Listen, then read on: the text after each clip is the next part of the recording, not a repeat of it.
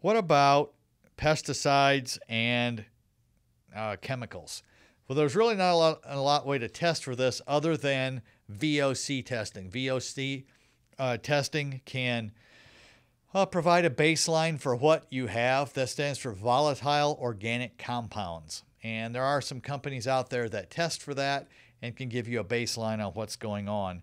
And then the same with formaldehyde. Formaldehyde is typically, and VOCs, come from off-gassing of manufactured laminate type materials. For example, furniture that you may buy and put together, bed frames that you put together, laminate wood that you just put on your flooring. All those add up and they can have off-gassing. They come from the factory new.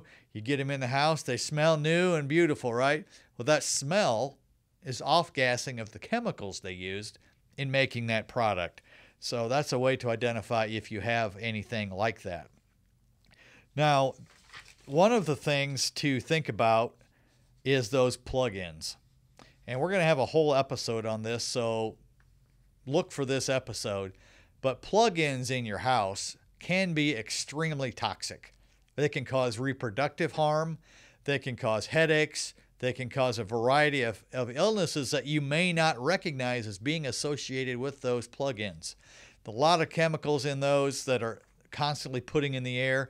As inspectors, sometimes we go into a house and we are just overwhelmed with the amount of plugins they have. They may have a dozen of them in there and one in every room, and you can barely breathe in there. And so that's not something we recommend. I recommend you take those out of your house. I recommend you use more natural ways of filtering air and cleaning your air. But look for that podcast coming up pretty soon that will give you much more detail on that, on how to purify your home and get the toxins out of it.